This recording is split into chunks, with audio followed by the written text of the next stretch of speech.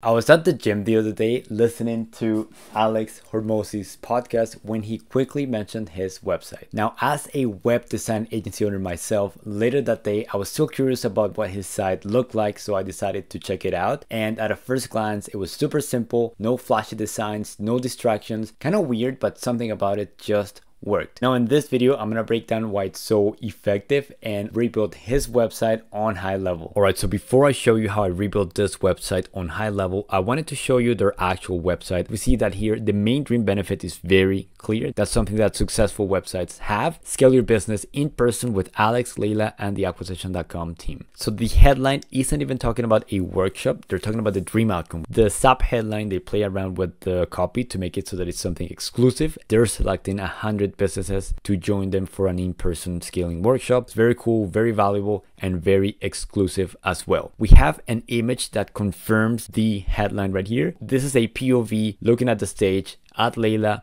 and we can see that she is talking about business. So the graphics are confirming the copy being very congruent and consistent. We have this form, very straightforward, book a call below to see if you qualify. Something cool that they've done is that after this form, if somebody decides to scroll down and they're still not sure, there's a video right here, which is kind of like the only social proof that I saw. So let me play it very quickly for you. I'm Eve. I just finished the first day of workshop at acquisition.com. If you're looking at this video, I guess that because you're not sure about taking the workshop, well, let me tell you, that's just a no-brainer. Anyways, I'm not going to play the entire thing, but you can see that it's a real person and is in front of their headquarters, so just making it so that the experience is very legit. So if somebody is interested but has some doubts, they can scroll back up and apply right here. Something that you may be wondering at this point is, how come that these guys don't have a ton of testimonials and the website looks like it's too simple? For the first question, Alex, Leila, they have one of the biggest brands in business right now. So they get a lot of traffic, a lot of attention, a lot of people already trust them and know who they are. So at this point, if somebody is in this site, the last thing they need to do is to oversell themselves and via sales trying to like get people to book with a lot of stuff. If it was colder traffic, so let's say somebody that's running ads and has a crazy offer going on, that's when they would need more proof and like a website that is very optimized to get people to book. In this case, that's not what they're doing. The design of this site is very simple. I came across a video where Alex was saying that his gym bag was a handyman's toolbox. So you see that that man is just all about utility. In this case, for his website, it makes total sense. It's very on brand, but it's something that might not work for every brand out there. With that being said, I'm going to show you what I recreated and I'm going to break down each section at a time. Here you see that this is acquisition.com's actual website and this is my remade on high level. Their website, my website built on high level. You see that here I added my YouTube channel's name, so you definitely know that this is not their site. What this section looks like on high level is very straightforward. We started with a one column section right here with a nav bar, and you see that even for the actual sub menus, I made the same style. You see that when I click this right here, it's kind of similar. After that, we have a one column row again. We have a headline, a sub headline, and you might be wondering, by the way, what are the colors and fonts that they're using? You see the purple,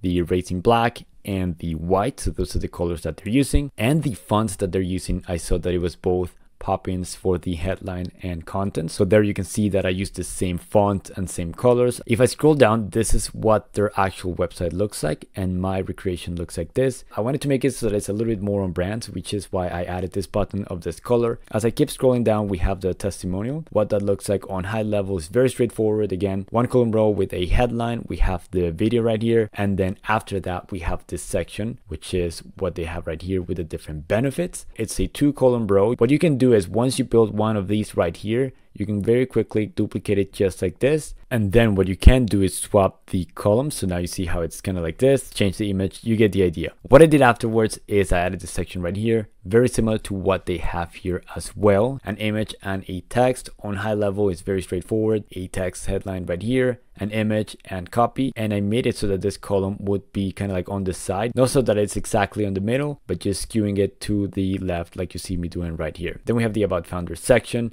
and you see how here they had some gap in between the different sections. So what this looks like on high level, it's a 2-column row, kind of like what you see right here. We have a headline, and then I added some background to these paragraphs right here, and then I added some margin here at the bottom. I don't think you can see it, so let me bring this up, and you see that I added a 20 pixel margin here at the bottom. If I remove that margin, you see that it would be the same thing. So that's why, as I mentioned, I click here and add some margin so we have that spacing. This is just the image that they had as well, so we just added it on the second column. Anyways, that is how I recreated Alex Hormozi's website on high level and broke down a little bit of the psychology and thought process that I think they use behind the scenes. If you're a business owner that is new to high level and would like to learn how to build websites, I'm going to leave a link to one of my videos so you can take a look at that video and start building websites on high level like a pro.